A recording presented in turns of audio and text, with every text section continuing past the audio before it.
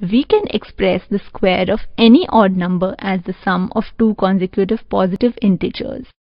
That is, if n is any odd natural number, then n square is equal to n square minus 1 upon 2 plus n square plus 1 upon 2.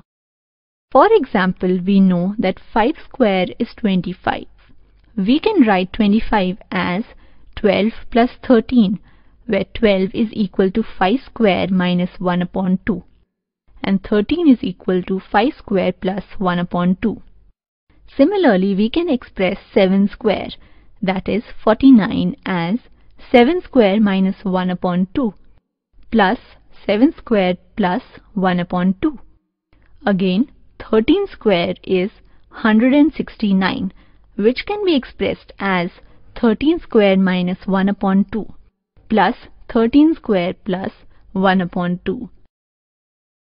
Consider the product 12 into 14. It is equal to 168. We can write 168 as 169 minus 1 or 13 square minus 1. Also, 12 into 14 can be written as 13 minus 1 into 13 plus 1. Therefore, from the above two equations, we have 12 into 14 is equal to 13 square minus 1. Also, 9 into 11 is equal to 10 minus 1 into 10 plus 1, which is equal to 10 square minus 1 or simply 99.